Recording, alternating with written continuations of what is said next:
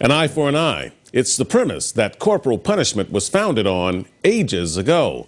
The first actual death penalty laws can be traced all the way back to as early as the 18th century BC. Death sentences have been carried out in a variety of gruesomely painful ways, including crucifixion, beheadings, burnings at the stake. But as the world evolved, so did corporal punishment. Here now is a look at the most common execution practices, some of which, by the way, are still being used throughout the world today. Stoning is one of the oldest forms of execution. This act requires no special apparatus to carry out the death sentence. The condemned criminal is buried up to their waist or shoulders in the ground. Then a crowd of people hurls rocks at the person's upper torso and head until they're killed. This is one of the only forms of execution where the punishment is actually carried out by members of the public rather than by executioners. There was a stoning, by the way, recorded as recently as last year in Iran.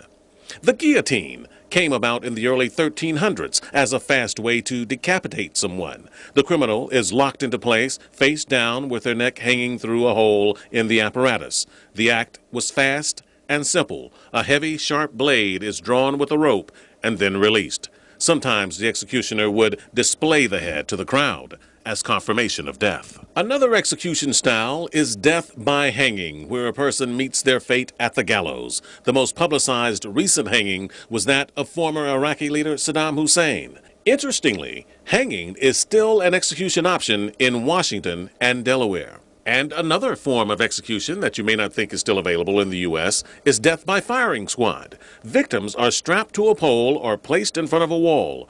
Typically, they're blindfolded, and 5 to 10 professional sharpshooters stand and fire. Only one of the marksmen, however, has a live round of ammunition, and the rest have blanks. That way, no one actually knows who delivers the fatal shot.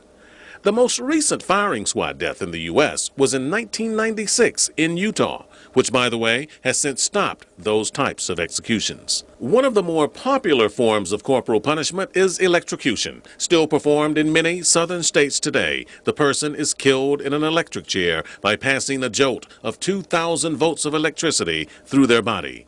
Usually, the jolt lasts for about 30 seconds. Electrocution can be problematic, however. Some victims have burst into flames, and in other cases, the jolt is not severe enough to cause death, resulting in a repeat of the act. Probably the most famous botched execution is that of Ethel Rosenberg, the American convicted of being a Russian spy. She had to be shocked 3 times before dying. California and Missouri still have the gas chamber as a method for execution. The condemned is strapped to a table and placed in a sealed chamber. Sodium cyanide combined with sulfuric acid creates the poisonous gas, which is released into the chamber. The most common form of execution in the U.S. still, however, is lethal injection. 36 states kill prisoners this way. The condemned is put to sleep with a sedative and then injected with a lethal cocktail that causes death. This method typically takes about 10 minutes, but it has also been known to take repeated tries. Due to the constant outcry of death penalty opponents around the country, many states have done away with the death penalty, and other states presently have pending legislation to do the same.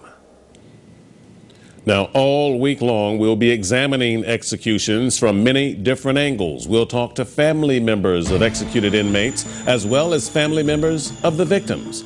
Tomorrow, we'll discuss the medical ethics behind this type of punishment. So keep it here on The Report all week long for examining executions.